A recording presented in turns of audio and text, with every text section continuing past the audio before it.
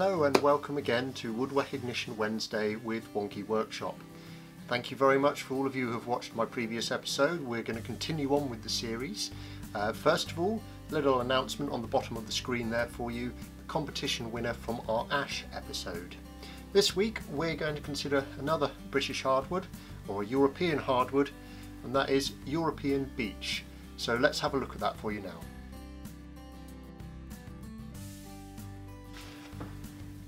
European beech then, Fagus Sylvatica. If we carry on as we did from last time, so the roots of the tree would be down here, branches and foliage up the top, slice through the tree. The grain of beech is relatively uninteresting other than these telltale signs, these little flecks that you can see almost pitted throughout all the timber, and that is its kind of indicative feature, the thing that's easy enough to identify it from. It's also on its side grain there, you can see the lines of the larger grain pattern, but you've still got these little flecks.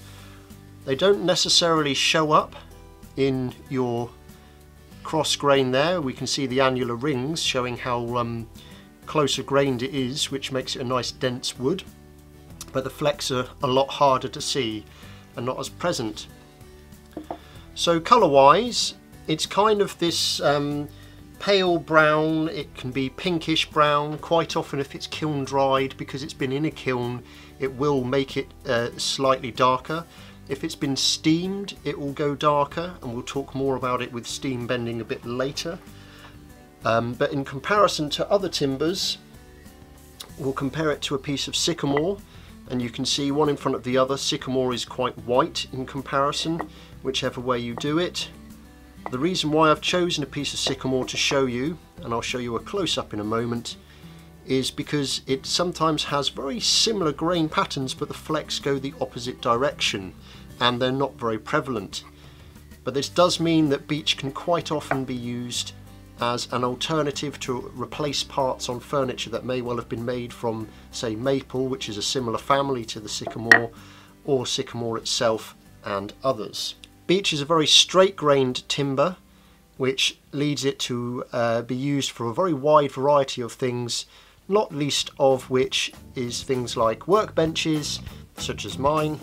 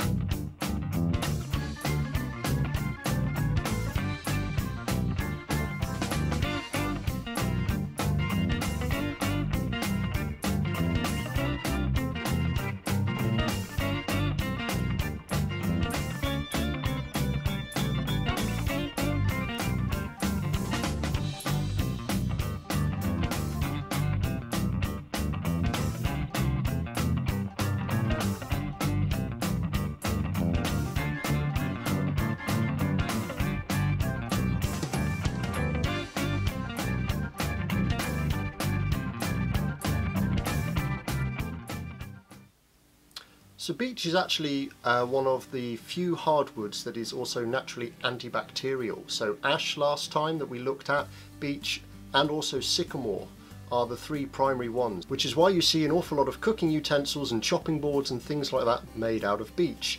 Beech kitchen countertops, ash kitchen countertops, oak to a certain extent is in there as well, although it's not quite so good, and beech butcher blocks that you will quite often see in traditional old school butchers. So if you're still not sure whether you can recognise beech or not, it's quite likely that you've already got some in the home. Go and find the wooden spoons or spatulas, and there's a good chance there's beech. Have a look in there to see if you can see the flecks. Beech also has a number of negatives to work with. So for instance, it can be, because it dries so rapidly, it can crack quite easily at the ends. It can also twist quite easily, which can be frustrating when you've just machined it. There's also shrinkage that we can see in this little bit here on my workbench. Well, thank you for watching again. I hope this video has been useful to you and will continue to build up your wood recognition skills. There will be another one in a fortnight's time or so, but in the meantime, if you to make sure you don't miss it, please subscribe and click on the bell below to get your notification. Also, don't forget the competition. I hope you spotted the secret code and there's a chance to win some nice pieces of beech that I will ship to anywhere within Europe or America. Okay, until next time, I'll see you again.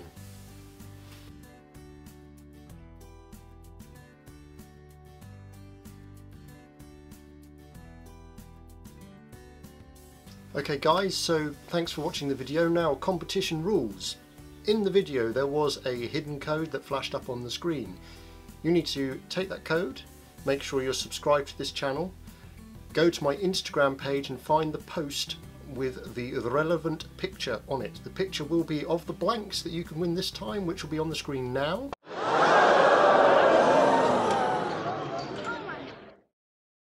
So there will be a picture on my Instagram page with those blanks on it saying competition and describing when the end date is.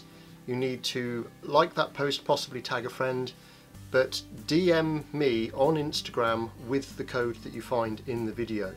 So it's very important you don't write that code on the post anywhere, because then the competition's over and everyone knows the answer.